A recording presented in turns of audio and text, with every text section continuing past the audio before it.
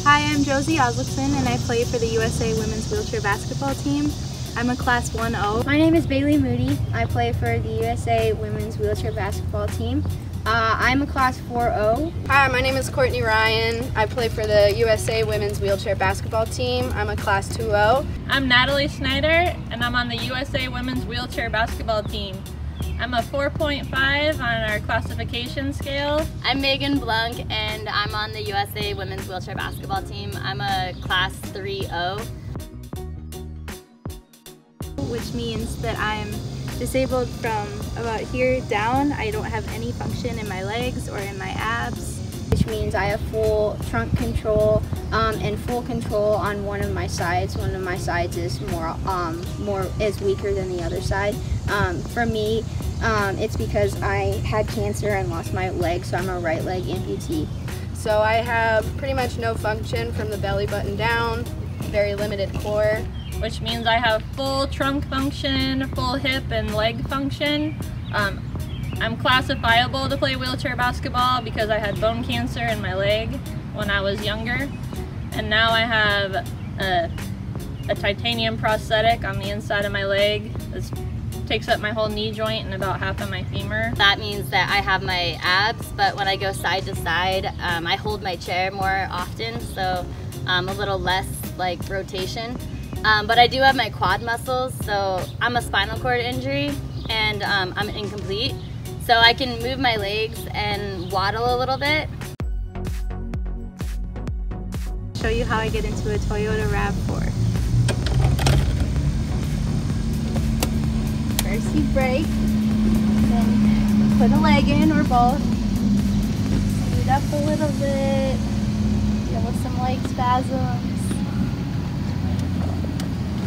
Up, grab the other leg, and then normally I would lift my chair, take one wheel off, lift my chair over into the passenger seat in my car, but I'm not going to do that here because this is a nice new car, and I also have hand controls to drive. But yeah. This is how I transfer into a Toyota 4Runner.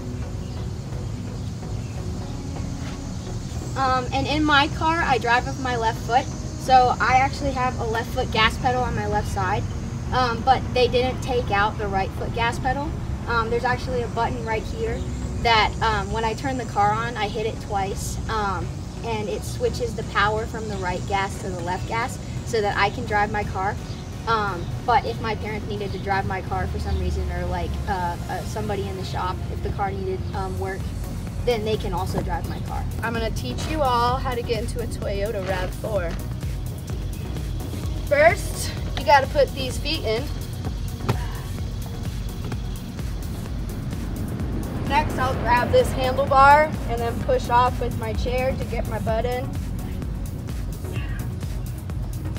And normally in my car, I have hand controls right at the left of the steering wheel, so to accelerate I would push down, to brake I would push forward. And then once I got in, I would recline, a little bit more recline. Grab this bag, and then once I'm in, I would pull this wheel off, throw it in the back seat behind the passenger seat, then I would grab the rest of my frame, and then throw that in the back seat, and then I'm off. To drive a car, my feet work fine, so I use my feet to drive just like any other able-bodied person would. And this is how I transfer into a Toyota 4Runner. I'll show you how I put my chair in the back and then get in.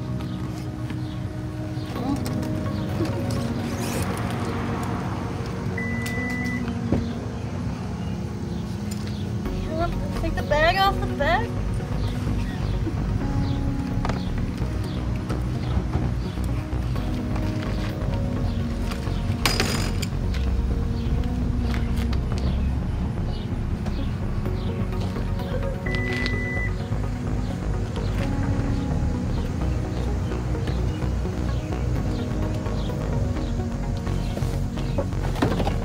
Just like that.